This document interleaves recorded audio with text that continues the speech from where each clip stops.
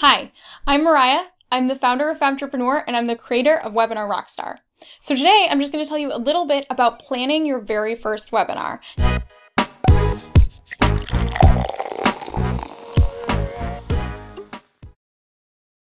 Now, I have to say, webinars are my favorite sales, marketing, list building channel. They are everything for me and my business. They took my business from doing, pretty good $10,000 a month to closer to $100,000 a month. So I'm all about webinars. And that's why I created Webinar Rockstar, because I felt like the way that I was doing webinars was pretty unique and more people needed to know about how powerful they can be to grow your business. So we're going to talk about planning your first webinar. Basically, webinars happen in four main phases.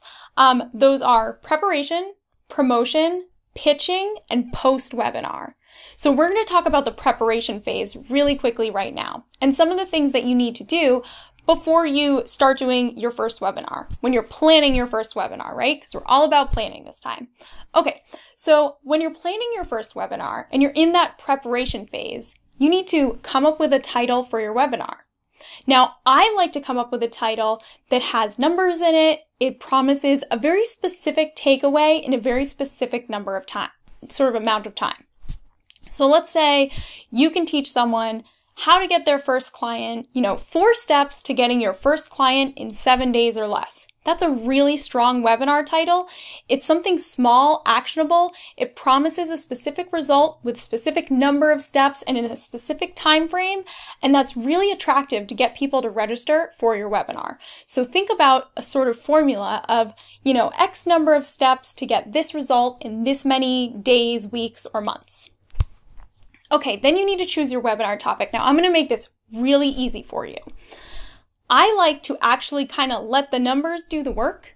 And when I'm looking for a webinar topic, what I often do is look at my blog analytics and I say, well, what's my most popular blog post? And that is going to be a very popular topic for your first webinar. So you don't have to try to come up with something off the top of your head. That's not necessary. Go into your blog analytics, figure out what your top 1 or 2 blog posts are, and just use that as a topic because you already know that it's been successful. So start there. You can always send out a survey to your readers. You don't need to start from scratch and think, I have to come up with a topic off the top of my head. Now, my other advice would be that if you have a course or program, you just make your webinar exactly what your program is about. Again, don't overcomplicate it. Don't try to be too clever. Just either make your webinar your most popular blog post, or just make it a part or a module, sort of an overview of what your course or program is about. So what else do you need to do? You need to outline your webinar. What I like to do for this, and now in Webinar Rockstar, we have very detailed, every single slide, what it should say and when, the order that you need to introduce yourself and all that kind of stuff. But for now, I just want you to outline the steps that you want to teach someone. And what I like to say is go over the entire thing, right? Do a brief overview of everything, and then go into a couple of details in maybe steps 1 and 2. So you want to go into detail in step 1 and 2, and then do a brief overview of everything else that you talk about in your webinar. Okay, now the other thing that you need to do is kind of plan out your promotion. What I'm going to tell you for this stage, when you're preparing in the prep phase, we do bleed over a little bit into the promotion phase, and we have to create our promo images. And so for your webinar, you actually need to create these social media promo images with a title, the date and time of your webinar, a photo of you, any sort of link that they can go to if you have a bit.ly link or something where people can go to find out about your webinar or to register.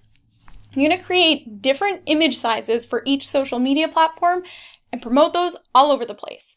Because tweets and Facebook posts and everything with an image is just going to get noticed more and shared more, especially if they're really attractive. And in Webinar Rockstar, I have examples of what these should look like, but I really just wanted to show you sort of where you need to get started in terms of promoting your webinar and getting people to sign up. Okay, so that's what you need to do to get started planning your very first webinar. I hope that I can help you more in Webinar Rockstar. And just know that webinars have completely changed my business. They are my favorite thing. I now do them twice a week, every single week. I absolutely love them. And I hope that this kind of gets you started in the planning phase and takes some of the overwhelm out of it. So thank you so much. I'm Mariah, and I'm excited to help you plan your first webinar.